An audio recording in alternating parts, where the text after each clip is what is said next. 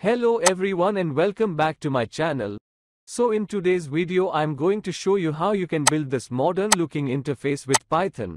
So I'm going to build today. It's going to be a simple login application to get you started. This video is totally beginner friendly. I'm using pycharm. You can use any text editor that you like so long as you're able to run Python. Now this is where I'm going to write my code inside this file called main.py. You can name the file anything you want. We're going to use Custom Tkinter. It provides additional features and customization options for GUI elements, such as additional styles and color themes. Custom Tkinter is a custom library that extends the functionality of Tkinter and provides additional features and customization options for GUI elements. So pull up a terminal. So I'm just going to do that now. I'm using the integrated terminal that comes with pycharm, but you can use any terminal, so you can use your plain old command. So I will just open this up and I will simply type fit install custom Tkinter. So this is how you would install it. Then you would press enter and then you wait for it to finish. The code starts by importing the custom module as ctk. Next, a root window is created using the ctk class, which is a custom class provided by the Custom Tkinter module. Notice here that this is an uppercase C, uppercase T and a lowercase k, so this is our root widget or our main window. This loop waits for user input and updates the display accordingly.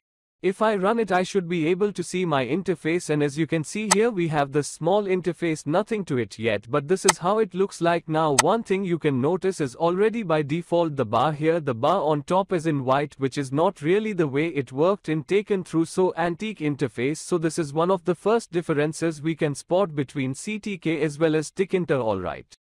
Now let's change the size of window by geometry method. It is used to set the size of the window to 580 by 350 pixels. Now we are going to create frame. A frame is created using the ctk frame class, which is added to the root window using the pack method. The pack method is used to specify the padding and fill options for the frame.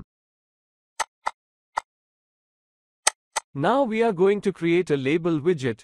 We create a label using the ctk label class with text, login system, and a font specified as Times New Roman with a font size of 26. This label is added to the frame using the pack method. Now we are going to create two entry widgets, one for the username and one for the password. So we can create an entry widget by using the ctk entry class and placeholder underscore text. Attribute is used to set the text displayed when the entry widget is empty. This username entry widget is added to the frame using the pack method. In the same way, we create entry widget for password, but at that time we want to hide the password.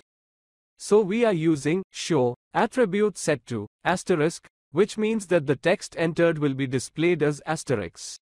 Then we packed this entry widget to the frame using the pack method. If I run the program, then you can see that a window appeared with login system label and two entry widgets, username and password. Now we are going to create a button widget. Simply we create a button by using the ctk button class with text login. This button will be added to the frame using the pack method. Now we are going to create a checkbox by using the ctk checkbox class with text remember me. This checkbox will be added to the frame using the pack method.